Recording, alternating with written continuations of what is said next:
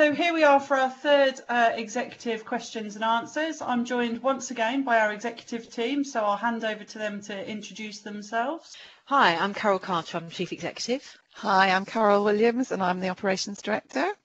Hi, I'm Gareth Jones, I'm Director of Development and Assets. Hi, I'm Gloria Young, I'm the Director of Finance. Brilliant. So again this month we had around 200 questions that came in by text or email, so thank you to everyone that sent them in. As we've said previously, what we'll do is we've put the questions into kind of themes, so it may not be your individual question but it fits into one of these themes that we're going to talk about. Also, if you left your details, one of the teams within Origin will come back to you directly to answer your question. Okay, so I will launch straight into the questions then. So we've had some around COVID-19. What financial support are we able to offer people if they have been furloughed? I'll get this one. I think this remains a very challenging period for us all. So please speak to us, to our income team, our financial support team, who have been providing welfare and benefit advice tailored one-to-one based on your individual cases. So our number is 0300 323 0325. We've also set up a dedicated page on our website for frequently asked questions regarding financial support. You could find this page by going onto our website and under the section for residents and coronavirus. Thank you. Great, thank you. Previously we've talked about service charge refunds. What will be the process for looking at any refunds due and how will we go about refunding people? So we've set up a service disruption register, which is reviewed monthly by the managers and executive team. And for the first quarter, and thank you very much for our staff and contractors working, we haven't experienced a significant service disruption. So if there were a delay for some services, a catch-up services has been planned for this year. So we'll continue to review the service charge register on a monthly basis. But in the meantime, if there are any service issues, please do let us know. Okay, how have neighbourhood managers been communicating with people during lockdown as they haven't been able to visit residents? So I'll take this one. So obviously through necessity, we've had to do most of our communication through emails and phone calls to our residents. But in some cases, we have still continued to go out to visit on some of more important cases.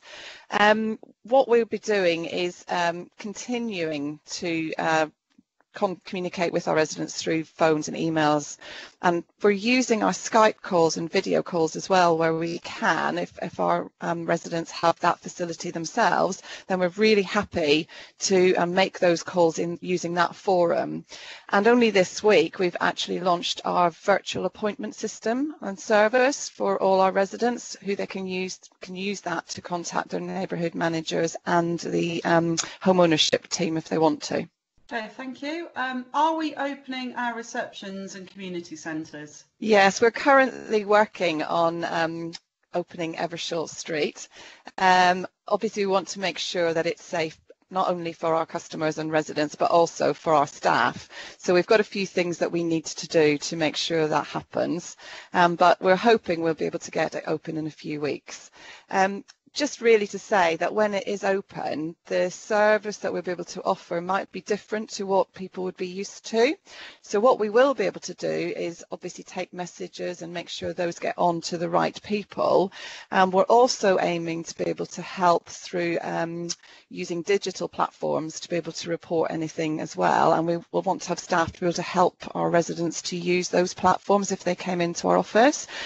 What we won't have, though, is the neighbourhood manager or the maintenance surveyor at the office at the same time.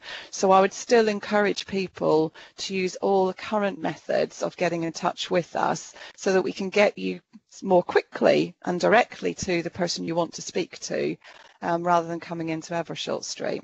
With our community centres, I'm sure that you would want us to make sure that they are really safe for anyone that's using them. So we are carrying out risk assessments at the minute of all our community centres, really trying to understand the impacts it would have on what groups we could let use those, what we'd have to do between groups of people using the facilities, and just how this would impact on that.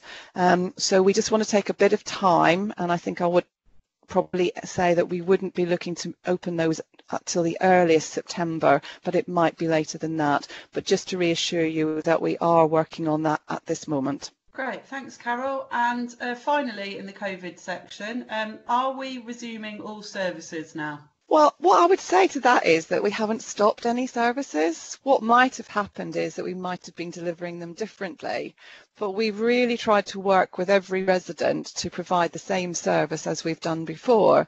So as a way of example, whilst repairs, some people may want us to come into their properties to carry those out and others may not, we've still offered all those full services.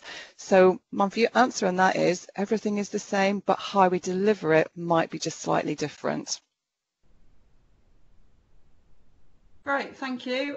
So we had some questions around repairs. The first one is, how do we ensure our contractors are completing repairs to a high standard, and what happens if they don't? Okay, that's me again, I think. So with our repair service, we've always carried out what we call post-inspections. That's where one of our surveyors will go into the property, and a percentage of our properties, not all of them, and look at the repair. And we're doing that to look at, one, has it been done and the standard of it, and also to make sure that we are getting good value for money from our contractor. So we again have carried on doing that through this current period. What we've had to do though is to use ask our residents to help us with that.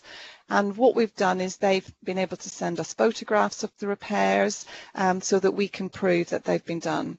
But also we've also increased the number of calls to residents to make sure that they're happy with repairs during this time. So I think what we've done is actually evidence that we can do this in a different way in future, and this is something that we'd want to roll out further so that we could actually post-inspect more repairs longer term rather than going back to the percentage that we do now. Great, thanks. We had a comment come in as well that says, with your repair service, shouldn't you be prioritising the elderly or vulnerable people? Absolutely, and we do, and what we'd encourage people to do is to let us know whenever they're reporting that repair if they would fall under one of those groupings. But what I'm really pleased about is that in April we were due to release our new service model on repairs with Gilmartin's, our contractor, and that was to try and aim to make sure that every time a person phoned in or contacted us with a repair, they finished that communication knowing when that repair was going to be carried out, so they'd have an appointment booked there and then. That actually has worked really well through this period, and what we've been able to do is offer people appointments really, really quickly, and over 40% of all repairs being reported to us at the minute are being done within either the first day or the second day after they've reported it.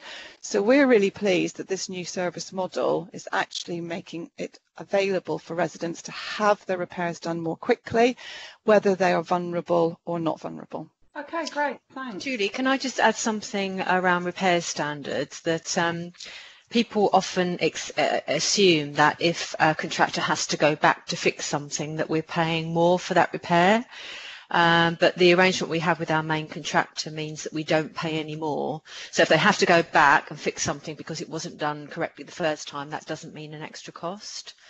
And just to encourage people, if they feel that the work hasn't been done to the right standard, to let us know. And if they can send a video or a photograph, that is really helpful. Okay, great, thanks. So I'll move on to what we call planned maintenance. When will we be starting kitchen bathroom replacements, and how will we prioritise that?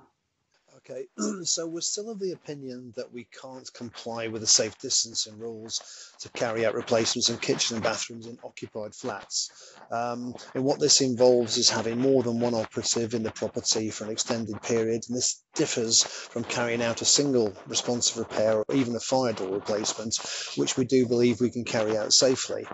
We're currently looking at the rules as they apply and looking to recommence early in 2021. And inevitably we'll prioritise those kitchens and bathrooms that most in need of replacement at that time due to primarily age or condition. I think what we'll say in the meantime is that anybody that has a situation in the kitchen and bathrooms that needs an urgent repair to make sure it's usable still, that they report that through to the call centre as usual, and an immediate repair will be carried out to address that. But we'll be in touch with people closer to the time when that programme recommences. Okay, great. Thanks, Gareth. So the next sort of section is around communal areas in my neighbourhood. So one of the questions that came in was around what can you use communal areas such as gardens for, and has that changed at all since lockdown? I think that's back to myself for that one.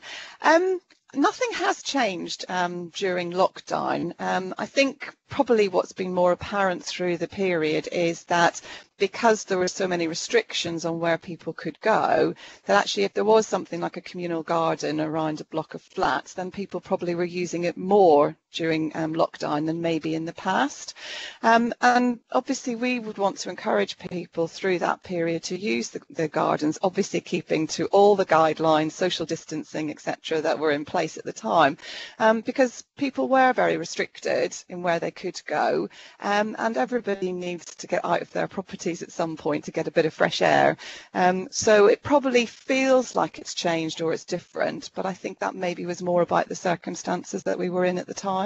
Just to add to that, recognising the points that Carol has made, that we would ask people to sort of bear in mind the impact they're having on their neighbours, obviously. So if it's a large group of people and it's quite noisy, obviously that's going to have an impact on people in their homes. So we do ask people to respect their neighbours. Great, thanks. Some of the people that came back to us said they had some concerns around safety on estates. So a couple of questions here. Can a resident install CCTV, and what are we doing about estate safety generally? So I think that comes around to a couple of things, doesn't it? And a lot of what we've seen over the last period has been a large increase in the amount of antisocial behaviour being reported to us. And I think that was inevitable in a way, that there would be an increase of noise and other things happening around our estates when everybody was enclosed and not able to go out as much as they would normally have done. And what we've always encouraged is that everybody reports things to us, and then we can advise what actions we can take, and also what we can do with other agencies and how we will work in partnership with other agencies, whether that's the police or the local authorities, to ensure that things get dealt with, and to ensure that everyone can have that peace and quiet that they want. And a lot of what we do is, as Carol mentioned just a minute ago, is asking people to respect one another and to really think about the impact maybe they're having on their neighbours at this time, and as in all times. You can install CCTV yourself. You do need to get permission from us to do it, but it is limited, as you're only really able to have the CCTV pointing at your own front door. You're not allowed to have it out onto the street and out onto the corridors, etc., where those are public domains. So please, if you want to do something like that, do contact us first and get permission so that we can give you all the advice on that. We do ourselves install CCTV, and we do have programs of doing this. So again, if you feel that you live in an area where you think we should put CCTV in and we haven't got that at the minute, then again, please do contact us through our customer services centre, and our neighbourhood managers will obviously look into that for you. Great, thanks. And as a bit of a follow-on from that, what do people do if they witness ASB, and what are we doing about the reports of ASB? Okay, so please report them to us through our call centre. And the reason I say to go through our call centre is because they log every inquiry that we get in what we call a general inquiry. And that means that from the minute you phoned us or sent us an email, then that is logged and we know that we've had that communication. And that then is given to our neighbourhood managers, and they will contact you directly to discuss your complaint around antisocial behaviour. And from that, we will be able to advise you what we can and can't do. And as I said, we need to work in partnership with other agencies. We can't solve it all ourselves. And some of it we have no control over and no means of taking actions against them. So we do need to work with the police, with the local authorities to see who is the best agency to deal with an issue. But there's a lot of things that come through to us where really the best way of dealing with it is to discuss it with your neighbours. And to be able to talk to one another about the impacts that you're maybe having or maybe people are receiving. So we'll always look to a wide variety of solutions and offer as many as we can to help. Great, thanks. And then sort of final question on that is, can I see photos of my neighbourhood manager or cleaner, and how do I know if they've visited our building? That's a really good question. I would think, and I would like to think, that what we could do was to make sure that you do get those pictures. I don't think we provide those at the minute, so I think it's a really good point for us to make sure we get on our websites and through other means to get out to everybody. We're also at the minute investigating the opportunity to have notice boards, electronic notice boards in our blocks of flats. Now, it's not something we're going to have tomorrow, but again, it's a really exciting thing to look forward to for the future, and that would make it really easy for us to be able to show those photographs and to give lots more information to you all in your blocks. With the cleaners are, there is a notice board in most blocks, and the cleaners do record on that when they have been at the block and when they've cleaned it. And obviously that's important for you to all know that they've been there, but also it's important for us to know that they've been there. So please, if that's not happening, then come back to us directly and we'll make sure that that gets put up in your blocks. And just on that, Carol, just thinking about what's been done around estate inspections in this period, because that's another way that people can see that our staff are out and about. So do you want to say a bit about that as well? Yeah, so obviously we've continued to carry out our estate inspections, and I think it's probably now about 2 or 3 weeks ago we advertised that we'd set up a mailbox for our estate inspectors for anybody who wanted to get in touch with them directly and to tell us about things that you'd like us to look at on your estate. So if I could just ask people if they want to, please use that forum to come back to us.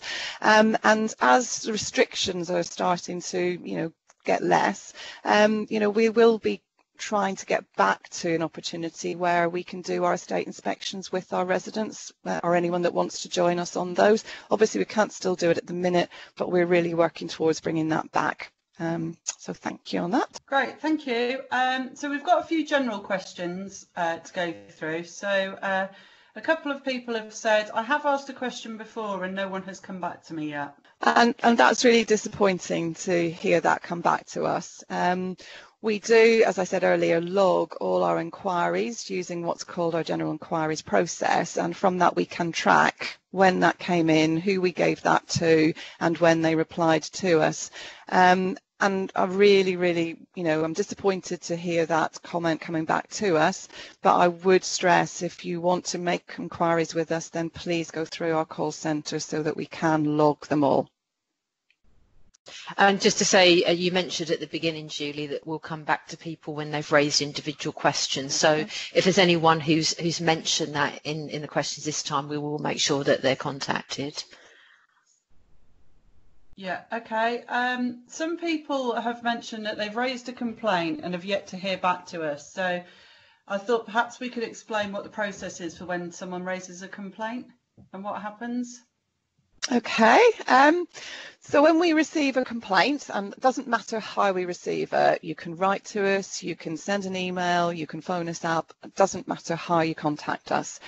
We then again log that in what's known as our CRM system, our Customer Resolution Management System. And we triage that within 24 hours of receiving it.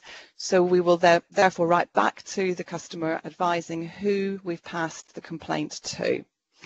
The person who gets that complaint then has 9 working days to respond to it.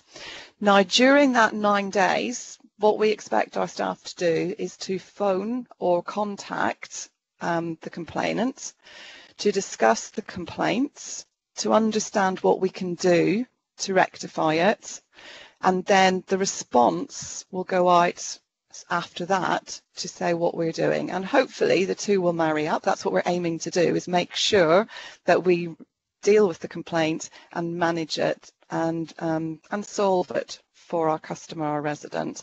So that's the process. We monitor our complaints monthly.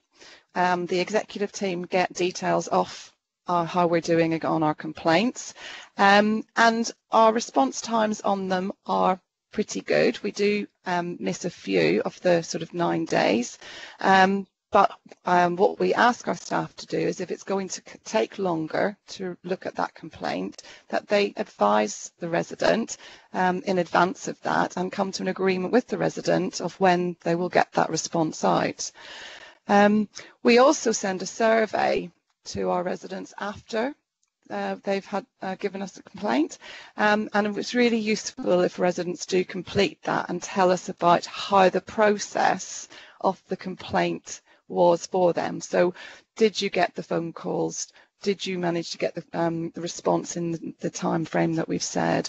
And did you feel that you were involved in that whole complaint process as well? And just some encouragement for people to contact us through customer services, because we can be sure then that the inquiries get logged. So I can understand why residents might want to contact individuals directly, often by email. Sometimes that can mean that an issue doesn't get logged. So if we can encourage people to go through customer services, then that's the best chance of making sure that we respond in a timely way. Okay, thank you very much. We had a couple of questions come in about HS2 or high-speed rail 2. The first one is, will there be a rent reduction for those affected by the HS2 works? Julie, I think I'll take both questions together. So what is happening to affected residents, and will be a rent reduction? We've just recently received some notifications from residents they've received from HS2 advising of works that are likely to take place in the next 12 months. Most of the people being contacted are where their property is within 100 feet or 30 metres of the works taking place, and just notifying that these are about to take place. This is mainly in Camden, and most of the works taking place are either in tunnels or in excavations near the homes. HS2 have an obligation to advise residents of what's happening and keep them updated throughout the works, and they also have an obligation to rectify any damage that may be caused by the works as well. The actions we're taking currently is to explore the possibility of further remediation works being available to attenuate any noise, particularly things like secondary glazing, and we're talking to HS2 currently as to which properties may be eligible for those additional works. We're also going to be taking some documentary evidence and photos and some survey evidence of the existing condition of properties, so we can then sort of verify if there is any movement or settlement in buildings where these works taking place, that we can evidence that and get the appropriate rectification done. I think it's important that anybody who's receiving these notifications send them on to us, because we're not guaranteed to get these ourselves. In the past, it hasn't been consistent that HS2 have contacted us directly as well. So request to everybody there, if they do get a notification of the works, that you please send it in to us as soon as they can, so we can take the necessary action to help out. Do we want them to send it into customer services, Gareth? Initially, yes, and they'll send it out there to the correct team. Great, thank you. And just to say, we do have communications and contact with HS2, so it's not that we don't have contact, it's more about the fact that the communication with us isn't as consistent as we'd like it to be. And clearly we want to make sure that, if residents, could be adversely affected, that HS2 take the necessary steps to take precautions and prevent that. Okay, and then we had some questions about home ownership as well. The first one is, I have cladding on my building, will I be able to sell my home? Yeah, this is a hugely topical question at the moment, and it does affect many thousands of households across the country. The simple answer is yes, you will be able to sell your building, but the building will have to undergo a specific review process that's currently required by mortgage companies to confirm that there are no issues with the cladding. The original focus of concern was limited to taller buildings and to a specific form of cladding called ACM, a type of which was installed on the Grenfell Tower.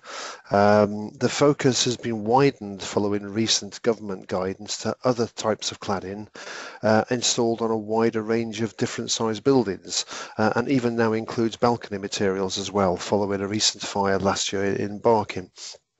There is a standard review process to produce a form called an EWS1 form, which has to be provided by a certified engineer. This will either sign off the building as safe or identify some additional work required to make the building comply with current regulations. The main issue we have currently is the volume of work involved in this. Origin, like lots of other housing organisations, have a large number of properties that are affected by this, and it won't be possible to get round to all of these immediately, where potentially these need a cladding review. Where we are approached to carry out such a review, we will endeavour to respond as quickly as possible, but we'll have to prioritise these in order of perceived risk. This will reflect the height and method of construction and occupation of the building, for example.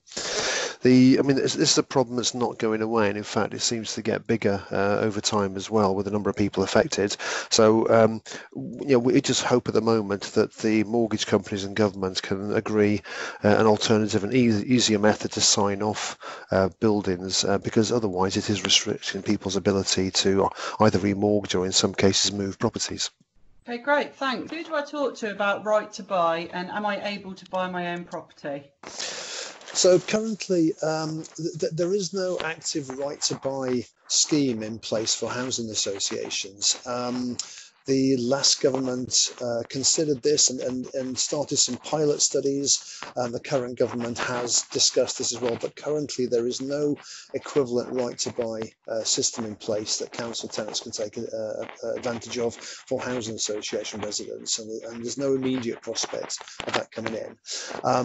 Some properties may be eligible for something called right to acquire, which provides an amount of, it's around about £16,000 that people can apply for to enable them to buy another property and get that help in buying. So, obviously, how affordable that makes it for you to buy a property in London and the areas we work in is kind of debatable, but that's the only system that's currently in place for our residents to take advantage of. Great, and I'll throw this open to all of the exec team. Will COVID-19 affect property prices? I must admit, I can only offer you opinions and advice that other commentators are providing us as well, rather than a definite yes or no answer to this question, because obviously it's dependent on many elements. People like Savills have issued recent reports, and I'll quote from them. So their current view is that in the current year, all regions of the country are likely, the property market is likely to experience some sort of effect. And this may partly reflect the fact that the sales market was effectively closed down during the height of the lockdown period recently, and those properties were selling. But it also, it must also reflect the fact that the property market is part of the wider economy. We don't quite know what is going to happen to the economy. There's lots of talk about whether there'll be a recession, whether there'll be more unemployment. That obviously is going to affect demand for properties. The government have tried to respond. Recently they've announced that the SDLT for properties under £500,000 will be not charged until March 2021 in order to try and promote the market and keep it going. There's the small matter of Brexit around the corner, of course. No one quite knows what's happening with that, but it's a bit unknown. But the general view is that this year will be impacted, but then subsequent years, next 2 or 3 years, are the view of the commentators who I'll defer to is that it will be fairly balanced, although it won't be increasing hugely anytime soon. I don't know if anybody else has got a different view to that. I think you summed it up really well, Gareth. And not a different view. Clearly location, you know, is always one of the things demand about property prices. And if you think about origin for an organization, we work in such high housing demand area, Camden, Enfield, you know, there's always a large waiting list for any of our properties. So in that sense, you know, the demand we don't see can go away anywhere. So if you really want to put a value to those properties, you know, I don't believe the property prices will be changed greatly. And especially as Gareth said, you know, yesterday, the Chancellor's announcement for stamp duty exemption for property up to a press bracket will obviously support, you know, that starter bracket of the housing property to sustain the price. Okay, and finally, we did have a couple of comments thanking the exec team for how they'd handled the COVID-19 crisis and the work that we're doing, and, you know, also massive thanks to all of our frontline staff that have been out there delivering services during this time. So thank you very much to the executive team for taking part. Is there anything you guys would like to add before we finish? Just like to say thanks for the opportunity to answer residents' questions. We really do value the feedback that we get, and it gives us a really good idea about people's concerns and priorities, which we can then use to make sure that we're focusing on the right things. So please do keep the questions coming, and if you do have individual concerns, and clearly you can raise them through this route, but you can also use our other channels as well, contacting customer services and using our website. So thank you very much again.